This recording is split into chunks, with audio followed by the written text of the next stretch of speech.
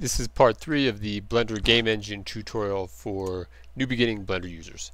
So the first couple of lessons we covered moving this object around and bouncing it into this object, and right towards the end we had some issues with the way it was kind of bouncing against the wall and sneaking through the plane. In fact, if I press P, you notice how that went through there? Well, that does, let me press Z to go in the wireframe, and that does come back to this radius button. It always does. This can either be your best friend or it can come and haunt you. So let's raise this radius back up and maybe make it a little bit wider like this, and I'll go Alt Z twice to get back in here, and I'll press P, and then notice it doesn't go through quite as much. Alright, let's do this a little bit more. Let's make it up to that. You can't see it in this mode, so you have to go into Z. Now I made it bigger, and I'll come back into texture mode, and notice that now it's sitting right on top of the plane, so it's a little bit closer. But what happens if we move this thing here? Oh, that seems to be a little bit better. Except look at that, it absorbs right into that thing. So we really don't want that to happen, but that's the way sometimes it works. Okay, we can fix that easy enough. So that radius, this radius here, is really a huge issue as far as getting simulations right. A lot of times the best way to deal with it is I'll just get rid of this in the scene real quick, and I'll put a new sphere in the scene. I'll give it a color, and I'll show you one thing. Now notice we had to make it dynamic like that. That makes it an actor by default. And if I go in the wireframe mode, notice you don't see that radius. It's set at 1, basically the same as here. Well, that would really be but now watch happens if I just press S and I scale it down. See, I'm scaling it down and that radius doesn't follow. So I'm going to press escape.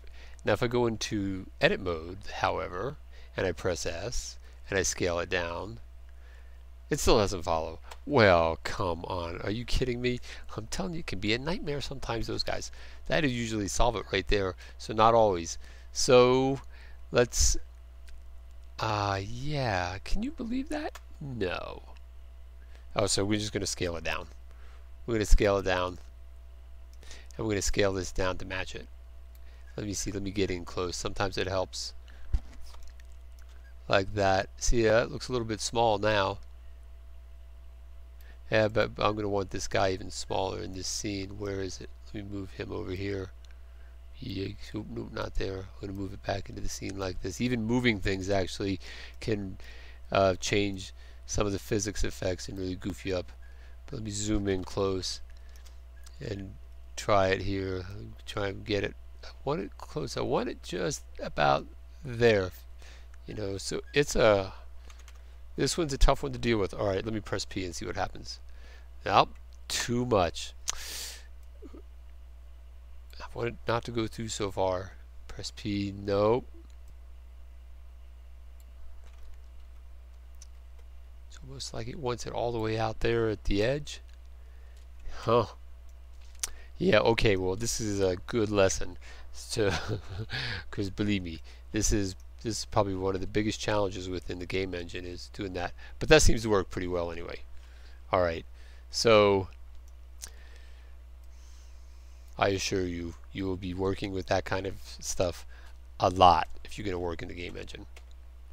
Alright, so it bounces off, and then you can adjust all these guys down here to, you know, you can change the mass and things, and you know, that'll help in the scene. So that's for starters. So one other thing we're going to do now is that, well, that's kind of boring really in a lot of ways. So let's change this as well, just for some practice. We'll click this one. We'll come back up here to game logic mode, and we'll go with mouse here, press up arrow, and I'm going to also move this up and down. So I'm going to add, just like before, I'm going to add a keyboard sensor and another keyboard sensor. This time I'm going to press the up arrow key, this time the down arrow key. I'm going to add 2 AND controllers. I'm going to connect them together. And then I'm going to go get a couple more motion actuators. And I'm going to connect those together. And then this time I want to just, that was on the since we're looking at the x-axis left and right, I want to rotate it on the x-axis. So up, I'm going to rotate by, let me see if I get this right, negative, that's going to be, I'm not sure which way that's going to go, so I'm just going to say negative 0.2, and down here I'm going to say 0.2 in the x-axis. Alright, control up arrow, and then instead of using this menu to go back to default, you can use the arrow keys, control left and right arrow. So control left arrow brings me back, control right arrow takes me there. These are quick and easy ways to get around the system like this. And then when I go into the simulation, now by pressing the up and down arrow key, whoops, did I goof that up or what? I did. Alright, hang on, escape that. I'll go back into control right arrow into here, control up arrow here. Of course I put it in the wrong location. Press Z, zero, gotta zero that out, and it's down here, rotation.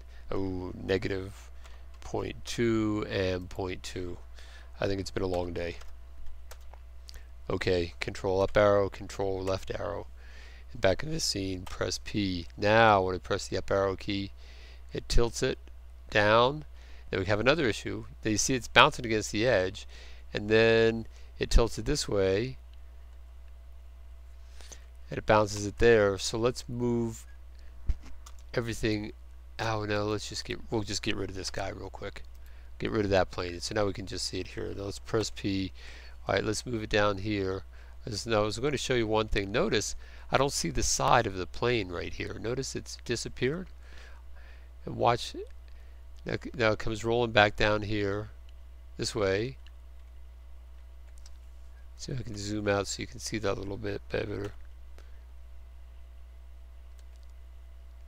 And there it is, bounces up against there. But up here, see, you don't see the front of the plane. That's because what I mentioned before, how the polygons aren't rendered on both sides. So there's several ways to do it. You can either do it across the whole game engine, but one of the easiest ways is I'm just going to click this object here, and I'm going to press Shift D, and then without moving my mouse I'm going to left click. So now I have two copies, and you can see this is plane.003. If I right click it again, it's plane.002. So I'm going to get plane.003 like this, and now I do want the normals the other direction. So I'm going to go into edit mode. I'm going to highlight them all with A, go up to here, and I'm going to flip the normals back to how it normally would be. I'll go back out of edit mode, and then since now I'm seeing both, but what I want to do is I'm going to click that, shift and click. So now I have them both selected, and I'm going to join them together, control J.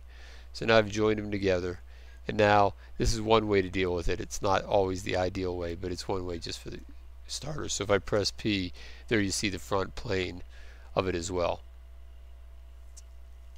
Alright, and actually you can see where it's trying to come through. So it's rolling down there, and then I can, as it's rolling, I can bounce it out of the way. Alright, and it's rolling. See, it should bounce off of that. Oh, missed it. Obviously we could make it a little bit faster. Oh, I missed it. Alright, well that should give you some pretty good ideas as to how to work with the game engine, and you can start by just experimenting a lot right now, and that'll really help. Alright, well that's it for this lesson, and I'll see you in the next lesson.